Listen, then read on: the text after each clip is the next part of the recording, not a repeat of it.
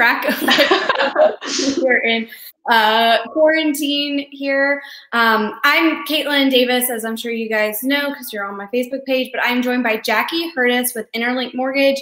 And we are talking today about what you need to know when it comes to mortgages, the real estate industry, because as we all know, COVID has affected all of us. So we're just going to kind of jump in, and if you've got questions, please feel free to jot them down, and I will ask as they come in. But, you know, Jackie, let's just kind of start at the top. Like, on your end of things, what are you seeing? Great question. Honestly, each day is completely different. We are definitely seeing guidelines tighten up as we get further into this. Unemployment rates are going up. So lenders are just becoming more conservative with their lending practices. So a lot of big companies have been increasing minimum credit scores.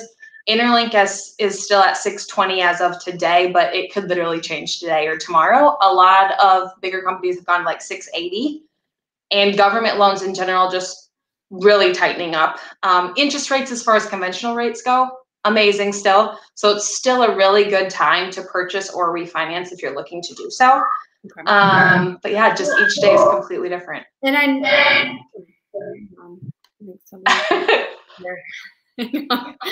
technical difficulties. Yep. So I had heard, I know that we had actually talked like the other week, where initially it had been really good to refinance, and then all of a sudden it was a no-go. So where, but you said we're back kind of. Oh, rates are amazing. Conventional rates are back to low to mid threes right now, depending on what you want to do. Are you refinancing? Are you in a 30-year or 15-year? Are you doing a rate term refinance? Are you pulling money, equity out, doing a cash out? All of that is going to make a little difference to your interest rate, but they're amazing, relatively speaking.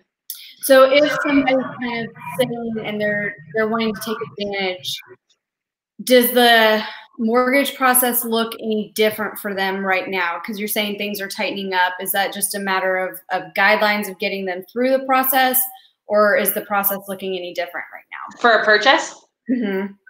Process is still the same, but it is going to become harder to get approved depending on where credit is at. So like I said, minimum credit scores, a lot of us were down at 580 just a couple weeks ago, and now a lot of people are at 680. So that's a huge chunk of people that no longer qualify.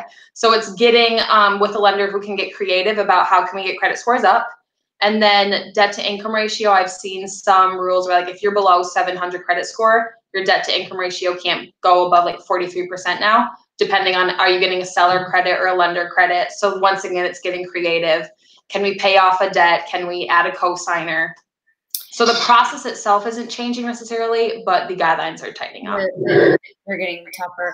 So if somebody went through the pre-approval process, say even a month ago, do they need to re-go through the process? You definitely want to reach out and talk to your lender to make sure that you're still okay. Okay. And then I know, you know, things are getting kind of wonky here. I know that we have dealt with just ensuring, because employment's a huge thing. And I know that a lot of people have gotten laid off. But again, I guess it's just reaching back out, ensuring that you're still good to go. Yes, I would just be in direct communication with your loan officer. You and I have somebody right now who has an offer letter on the table for the summer. And when they sent me the offer letter, it was dated from February before any of this crazy COVID stuff happened. So my underwriter is like, this doesn't mean anything to me right now. Bring me a new offer letter. So I know that there's no change to her pay, that she's still starting on the same date. I have a girl under contract right now, supposed to close next week. She's a hairdresser, and obviously none of them are working right now. So furlough, anyone who's furloughed right now, it's just case by case. Can you qualify if you are furloughed? Are they still paying you? You are still employed, but what's your compensation look like? So a lot of people have had to be re-evaluated at this new pay structure. And so if you qualify for this, the lesser pay that you're getting now, you're still good to go, but it's all case by case. And we were more lenient. A couple days prior to closing, we do what's called a verbal verification of employment to make sure that you're still working. A month ago, it was just a formality. No one really cared about it. But now it's like, oh, you were good last week, but now you're really unemployed and you no longer qualify for the house. Well, I mean, it's like we said, it's a really weird time that we're going through. I know that you know, a lot of people, because there's all these headlines out there right now that are like, no mortgage payment for like 3 months, or no evictions, or this or that.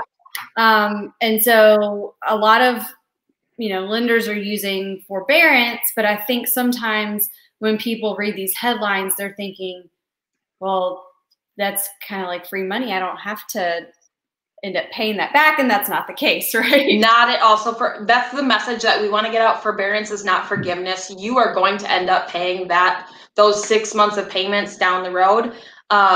First off, do not stop making your monthly mortgage payment until you've reached out, you've talked to your servicer, and they've approved you for this forbearance program. And before you go through with it, you want to talk to your servicer. Your loan officer doesn't know what the terms are. You need to reach out to your servicer. So the person who you're making your monthly mortgage payment to, they're the ones who will tell you what those terms are. They're the ones who can approve it, not your loan officer. But you want to know exactly what those terms entail, because I've heard different scenarios where okay, you don't have a payment for 6 months, but now all of those payments are due the following. Yes. Yes. If somebody's mortgage payment was like, you know, $2,000 a month, that's easy math. Like make it 1,000.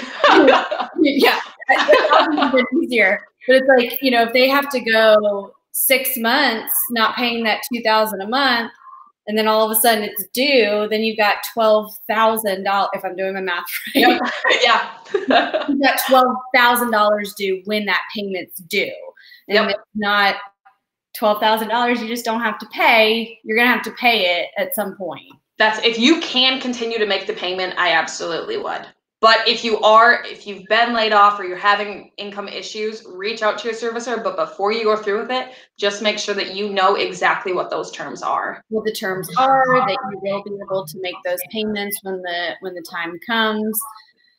Because I mean, I know that in certain circumstances that you might not have to pay that lump sum. They could potentially work out a way to spread that out, but correct. I've heard that one of the options is just maybe tacking on 6 months to the end of your term. So if you were done at the end of 2020, now you're just going to be done at the middle of 2021. Yeah. So it's just a matter of, like you said, knowing your terms, your conditions, when you're doing this forbearance. But I know with all the headlines, it's really easy. And if people are not familiar with the process, it can seem like, oh, this is a great option for me. Well, just make sure that you know what you're getting into before you do it.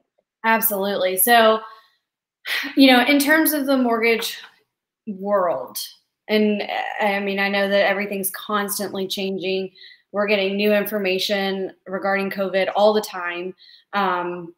But what are you guys kind of thinking long term in terms of what the industry is going to look like, or what are even some predictions? Yeah, so I did a quick video on this on Monday. The housing market prior to COVID was extremely hot. Sales were at their highest level in 13 years. I'm sure we're experiencing this where your multiple offer situations, people are losing out on the house of their dreams left and right to other offers. We just had so much demand, the supply could not keep up with it.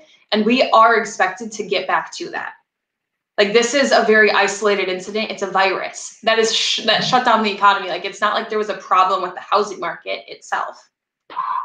Yeah. So we are expected to get back to that. We just don't know when it's going to happen. So in my video on Monday, I'm talking about this is a great opportunity if you're already in the market to purchase, to get in at a really good price, because there are going to be people who have to sell because of this. Right. I mean, like you said, this is what we're dealing with is coming from an outside event. It's not like 2008 where it was like it was the housing market. Yeah. We're not like crumbling from within. And I mean, I know that you've seen this, I've seen this, like real estate's still considered an essential service. So we are still moving forward with, you know, everything. And of course it's, you know, we're just having to lean much more in a digital manner in terms of getting our jobs done. But like you said, from everything that I've listened to, researched, read, it's very similar to what you're saying, is that yes, we're taking a hit, but it should bounce back. It should bounce back. I mean, I've even seen things saying like we'll start to recover third quarter and then really recover fourth quarter and first quarter of next year. But you know, like you said, it's just kind of I mean, I wish we had a timeline, right? Me too. You and I were talking about this. I wish we knew when we were out of quarantine, but we don't know. I know. We're both doing this from quarantine. Yeah,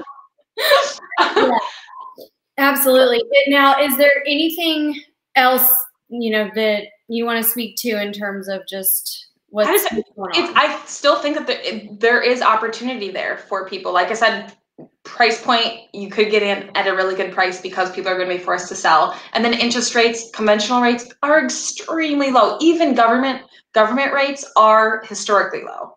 So this is still a great time to get in if you were thinking about purchasing. So kind of some takeaways for people, like you said, great time to get in, especially if you're thinking of purchasing. I know on my end of things, if people are looking to purchase, we are doing virtual tours. I am doing FaceTime. I've got a whole bunch of safety protocols in place if people are interested in still purchasing at this time. So one, it's still a good time to buy. Rates are still low. Extremely. Yep. And then, you know, of course, everyone's situation is different right now, just in terms of where they are job-wise. But, you know, if they're still interested in purchasing, still reach out to you or to, you know, a lender of their choice and figure out if they still meet the stricter guidelines that have been put. Yes. Yeah. Like you said, Interlinc is still around a 620. Yep. Our minimum on government is 620 right now. Okay. And when you say government, just FHA, VA, USDA. Yep. We can still do THDA, which is a first-time homebuyer bond program in Tennessee that a lot of lenders are going away from. There's the housing fund, which is a down payment assistance program that we can still do. Like, there are still great opportunities for first-time homebuyers as well. Awesome.